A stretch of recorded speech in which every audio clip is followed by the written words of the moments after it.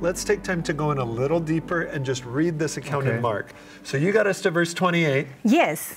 I'll go ahead and start in 29. So she touches the garment, and straightway the fountain of her blood was dried up, and she felt in her body that she was healed of that plague.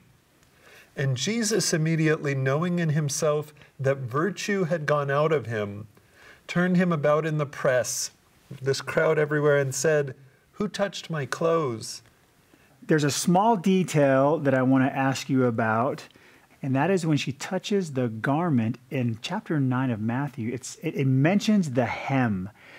What is the significant about the hem or in general with her touching the garment to be healed? Yeah, that's a good question. And I don't know for sure what Okay. Jesus was wearing that day, but I've got an idea, Okay. right? So she's reaching out and just barely getting the edge. And maybe that's all that's meant, right? Is that through the crowd, all she needed was that very hem. But on a lot of Jewish religious clothing, the hem of the robe has some significance. So like this is a prayer shawl that some friends gave me, and you can see there's these, they're called tzitzit on the end. And these are symbols of the commandments, right? Okay. If you're part of the covenant people, you've heard of someone having a bar mitzvah or a bat mitzvah. Bat mitzvah.